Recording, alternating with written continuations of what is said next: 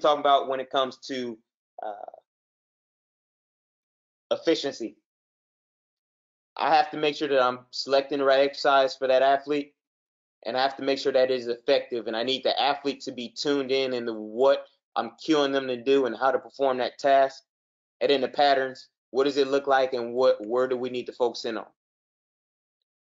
And then 3 areas going to focus on posture, angles, and legs. Posture, being able to control create power and absorb power in various positions that are called upon at the moment. Angles, being able to create space to attack, and then everything starts from the bottom to the top. So those legs, stability, balance, and strength to perform the task at hand. Because we have to be able to have these athletes be able to create, we have to let them know that they have to protect themselves on the court.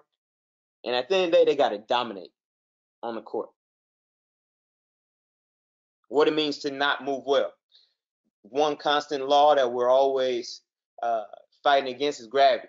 So not moving well with gravity is someone who has an injury history where they have a catastrophic injury or just a nagging injury, and gravity forces them to compensate every time they walk or run. Injury history causing the change in that movement pattern. You have kyphotic and lordotic posture, which is kyphotic is generally what we're going to see with several of our athletes based upon being on the telephone all the time. Lack of movement in the hips, rotation and extension, and then foot and ankle dysfunction.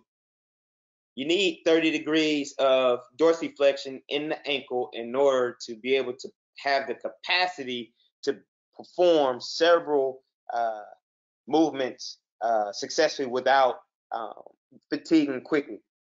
And that can wave. It can be 28. It could be 25. But really 30 degrees is primary. And then the foot, being able to allow that foot to come in contact with the ground, and that foot being able to go through all three planes. Because when that foot goes through plantar flexion or pushing off of the ground, it's going through adduction and eversion. And then when that foot is in dorsiflexion or comes in contact with the ground, it's going through dorsiflexion, abduction, and inversion. And all those motions are occurring at the calcaneus in the subtalar joint. And what does it mean to move well? The body has to be able to interact with itself all together. It has to be able to perform in the transformational zone successfully. You have to be able to move on all three planes. How you come in contact with the ground and creating force and speed into the ground, and then the momentum that you've created once that ground reaction has occurred. So what do some of the best players in the world do? They're able to absorb contact, go through contact, and the best player in the world, to me, of course, is Steph Curry, and how he's able to create space with the step back, but also how he's able to get his shot off while he's getting to the basket and he's going through contact.